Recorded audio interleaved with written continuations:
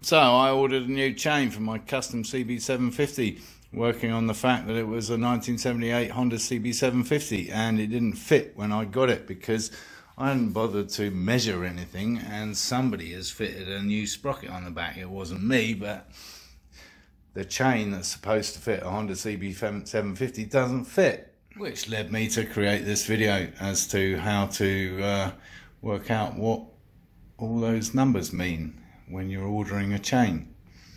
What is a 520 and a 630 and a whatever? The chain, yeah, lovely, blue, sexy. Better just try that, make sure it's the right fit and everything. Well, it looks pretty, but it doesn't fit. It's the wrong fucking gap between the teeth, despite it being Honda CB750 friendly. So obviously this bloody sprocket is different. Yes, it turns out there's more to these chains than meets the eye. Although actually, if you look at it carefully, it does meet the eye. That's clearly a lot bigger. Yeah, never had this problem before. I guess I just got lucky. So here's how to measure a chain and work out what you need. First of all, one of these fancy electronic jobs is not going to help much, because even when it's set to inches, which it is now, it does it in decimals as opposed to fractions. So we're going to revert to our old cranky old metric, imperial analog system. So the first measurement you're going to need is between the pins, and this is the first number in the chain spec.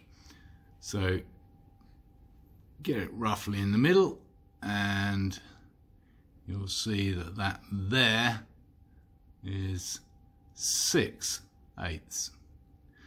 Most chains, like these two off the Yamaha and the MV, are 5/16. So most chain sizes start with a 5, but that's your first number in the chain reference. This is a big ass chain, so it's a 6. And 6s are generally 6/30s. Now, how do we get to a 30? Good question. That equates to about 0.8 of an inch, or 20 millimeters, if you're using one of these fancy boys. So that's the 6, and 5/8 is about 14 mil. You can look it up. Or 0.55 of an inch. So the next part makes no sense whatsoever to me, but apparently it involves 1/16 of an inch. Thankfully we don't get down to 32nds or 64ths. So going back to our big ass Honda chain, the next thing to do is to measure the gap in between here. As I say, for a 630, it's kind of irrelevant because it's basically going to be a 630. But we're looking in 1/16.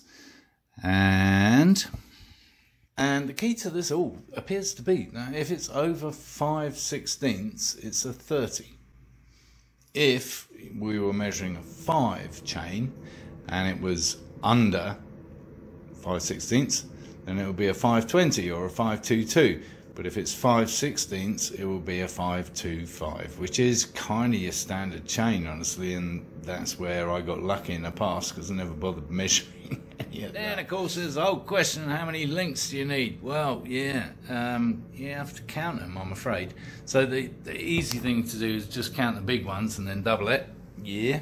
Work out how much slack you had in the chain in the first place as to whether you want to have a few less or a few more. Err on the side of caution and add a few just to be safe, I would say, unless you're very confident, because you can always chop a couple out if you need to.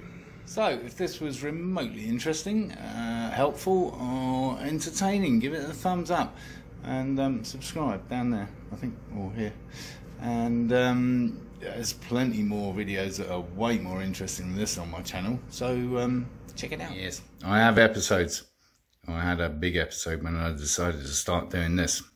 Encourage others to watch my lunacy.